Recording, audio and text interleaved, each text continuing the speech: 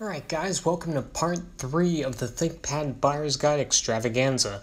We're in a different location this time because my usual filming location wasn't available tonight, so we get this room with a window, with a nice view of utter blackness. It's like 2 in the morning right now. So anyway, we're going to be looking at the first 3 generations of Core i series ThinkPads. These are the ThinkPads that use the first 3 generations of Core i5 and i7 processors. So before you, we have the T410 and its thinner counterpart, the T410S, the T420 and its little counterpart, the T420S, and the T430. Sadly, I don't have a T430S to show you, but it's basically identical to the T420S other than the keyboard. So, without further ado, let's jump right in. Alright, so up first we have the T410 and T410S. At first glance, these laptops don't look very different, but when you get closer, you realize that the T410S has basically lost a little bit of weight compared to the T410. It's a thinner and lighter laptop. Both have the same awesome classic design keyboard. In fact, they're interchangeable with each other. They feel great to type on, have great response, and great feel. Both have a 16:10 aspect ratio display, with resolution options of 1280x800 or 1440x900. Both have a fingerprint reader, optionally, though they're located in different spots. On the T410, it's closer to the touchpad, while on the T410S, it's over by the arrow keys. Both laptops can take up to 8 GB of RAM, which is accessed through these bottom doors. However, the T410 also needs the keyboard removed to get to the other stick of RAM. Both laptops also have the famous ThinkPad draining holes on the bottom, which allow water to harmlessly pass through the bottom of the machine if water is spilled onto the keyboard. When it comes to I/O, the T410 definitely wins. It has 4 USB ports, a display port, VGA, Ethernet, FireWire, a 56K modem, an eSATA port, an Express Card 34 slot, and an SD card reader. One of the USB ports is an always-on USB port, which can be used for charging phones, tablets, or MP3 players even if the laptop is turned off. The T410S has a more limited I/O selection, which includes a display port, a USB port, an always-on USB port, an eSATA USB combo port, a headphone jack, Ethernet, and an Express card slot, which optionally could be configured to have an SD card reader built in. One of the most annoying aspects about the T410S is that it uses non-standard 1.8-inch hard drives, rather than the usual 2.5-inch hard drives. Good luck finding one of these, as they're hard to come by, and they're usually more expensive than their 2.5-inch counterparts. Personally, I just recommend getting a 1.8-inch to mSATA adapter and putting an mSATA SSD in there, so you don't have to worry about any trouble later. Another disadvantage of the T410S is it just uses this lithium polymer battery on the bottom of the machine, rather than the standard 6 or 9 cell options available on the T410. While the T410S does offer the Ultra Bay battery to add some extra battery life to the machine, I have found that in my experience on a T410S or T420S, that the battery life, even with an Ultra Bay battery, is still worse than a 9-cell battery on a standard T410 or T420. Time to move on to the T420 and T420S. In terms of design, they're fairly similar to their older counterparts, the main difference being that the T420 is a little bit thinner than the T410, and both laptops have moved to a 16:9 aspect ratio display rather than the 16:10 display used on the T410. The resolutions available for these were 1366x768 and 1600x900. These were the last generation of ThinkPads to use the classic 7-row IBM-style keyboard. As usual, they feel great to type on. In fact, they're the same keyboards used in the T410 and T410S. When it comes to I/O, you have 4 USB ports on the T420, like the T410, Express card, display port, VGA, always-on USB, and this is interesting. Rather than having both FireWire and a 56K modem, you either had one or the other, not both. The T420 was also the last ThinkPad to have the option for FireWire or a 56K modem. You also have the SD card reader, the optical drive, and all that other stuff.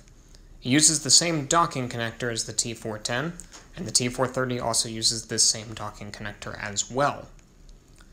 The T420S brings something new to the table: support for USB 3.0, a first for the T series of ThinkPads. Some models of the X220 also have USB 3.0 support, but not all. Other than that, the I/O selection is fairly similar to the T410S. Another huge advantage of the T420S is that it uses standard 2.5-inch drives rather than the non-standard 1.8-inch drives, making it much easier to find replacement hard drives or solid-state drives for this machine. Time to move on to the T430, the ThinkPad that introduced the controversial chiclet keyboard, which is still found on ThinkPads today. On the T430, it really isn't that bad. It feels about the same as the T420 in regards to travel and feel. In fact, Lenovo even said that the T430 uses the same switches as the T420. Really, more of the problem is with the layout of the keys. Some function keys were relocated and others were completely removed. This is a huge pain to long ThinkPad users, which have 20 years of muscle memory that are now being disrupted by this change. Remember that before this, the layout of the keyboards hadn't really changed in 20 years. The T430's keyboard feels better than newer ThinkPads, as with the T440 and newer ThinkPads, they use different switches. Also, the T430 at least still has dedicated media keys for the volume and microphones, as opposed to newer ThinkPads which integrate them into the function row. Also, the T430 still had dedicated buttons for the track point, which was dropped on the T440 but then brought back on the T450 after heavy consumer response. The T430 is also the last ThinkPad to have the ThinkLight, the light that illuminates the keyboard from the top. With the T430, you also had the option for a backlit keyboard, however mine here doesn't have that option. Frankly, I prefer the non-backlit option, as it has a more rough texture to the keys. The backlit keyboard has a smoother feel, which I don't like. When it comes to I/O, things are a little bit different on the T430. Gone are the 56K modem and FireWire jacks. Also, the full-size DisplayPort has been replaced with the mini DisplayPort, however it does not support Thunderbolt. Also, native support for USB 3.0 has been brought to the T430. Still have the express card slot, SD card reader, and always-on USB port. And the optical drive is the same one used in the T420. The docking connector is also the same. I don't have a T430S to show you, but it's basically identical to the T420S, except it uses the new style keyboard. Also, the T430 uses slimmer 2.5-inch hard drives, so the full thickness 2.5-inch drives won't work. I should also mention at this point that while the T410, T420, and T430 all use socketed CPUs, their S-suffixed counterparts use soldered processors, which cannot be upgraded. This is why I personally recommend the T420 or T430 over the S variants, as it makes upgrades easier down the line. The T430 was the last ThinkPad to have many of what I call classic design elements, such as the latched display, the ThinkLight to illuminate the keyboard, optical drives and express card slots coming standard, socketed CPUs that could be upgraded, and full-size 9-cell batteries sticking out the back. The 30 series of ThinkPads were also the last ThinkPads to have the barrel-style power connector that had been used since the T60.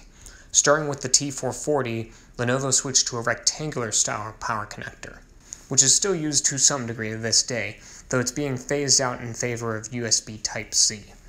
Alright, so, out of all these ThinkPads, which ones do I recommend? These two, the T420 and the T430.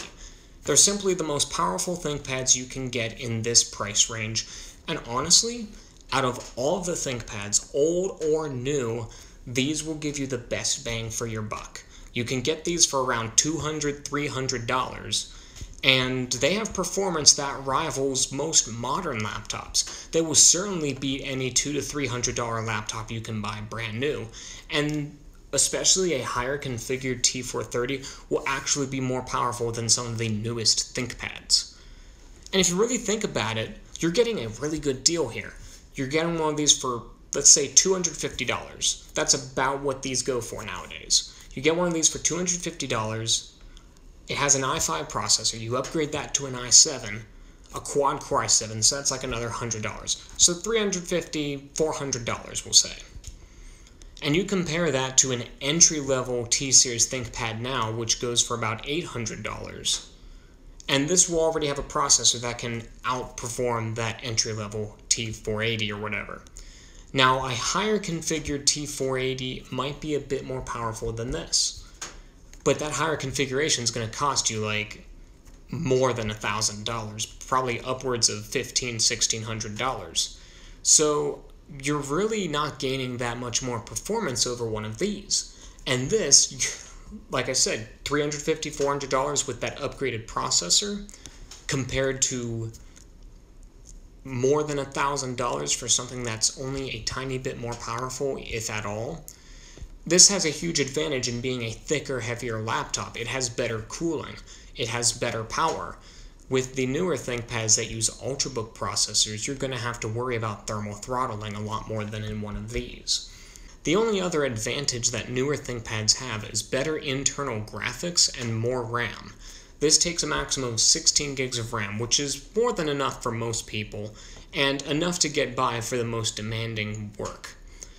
The newest ThinkPads do take up to 32 gigs of RAM, and the P-Series ThinkPads take up to 64 gigs. But most people aren't going to need that much RAM. And if you really need 32 gigs of RAM, you have the W series of ThinkPads. Also keep in mind that if you really need better graphics than what's offered on the internal graphics, you can use the Express card slot and get an Express card to PCIe adapter and get a full desktop graphics card that can hook into this with that adapter. And with that, you will be getting as good of graphics, if not better graphics, than what's on the newest ThinkPads. So you're really getting a great value here. You could get up to 16 gigs of RAM in this thing, a really nice i5 or i7 processor, even a quad core if you want to upgrade it to that. You have USB 3.0, you have Express card for additional expandability, you have a 2.5-inch hard drive bay, an mSATA bay, as well as an optical drive that can be swapped out for another hard drive if you so need. And you can still get these for a great price. You can still get brand new batteries for these off of Lenovo's website. You'll be paying almost as much as these laptops are worth for that, but you can get them. And you can get them on Amazon for about half the price, and they're still genuine batteries. And with that BIOS trick that I showed in a previous video, you can actually get third-party batteries to work with one of these. The T420 is still a decent option, but you'll have to remember it's using older processors and older architecture. So the T430 is a better option if you really need the most performance. Also, this can handle a quad-core i7 with its basic cooling configuration. This has been known to thermal throttle a bit with the quad-core solution. And, of course, people are going to complain about the keyboard, but I recommend trying out the keyboard before you complain about it, because some people actually prefer it over the T420's keyboard, and if you really hate the T430 keyboard that much, you can swap in a T420 keyboard. There's plenty of videos explaining how to do this, and I did a video of my own showing me doing that with a X220 keyboard, putting it into an X230. These are definitely my recommendations of all ThinkPads, old or new. You're simply getting the best bang for your buck here. You're getting the best performance for the best price. Only the newest P-Series ThinkPads are really going to be able to outperform one of these or a W530, and those are going to cost you way, way more than one of these. Again, $1,000 to $2,000 for a new ThinkPad versus a few $100s for one of these. This is a great all-around computer for schoolwork, for video editing, photo editing, though you're going to want a better screen for color important photo editing, and just on-the-go work. Yeah, it's not as thin or light as some of the newest Ultrabooks, but honestly I don't mind that. Knowing that this thing is more durable than most of the newer Ultrabooks, I'm perfectly fine with it being a little bit thicker and heavier. So this is the last of the ThinkPad buying videos where I focus specifically on different models of ThinkPad. The next video is going to be geared more towards laptops in general and just what to look for with used or refurbished laptops, so stay tuned for that. I hope you guys enjoyed this series of videos, and I hope to see you back for the next one. Have a good day, and thanks for watching.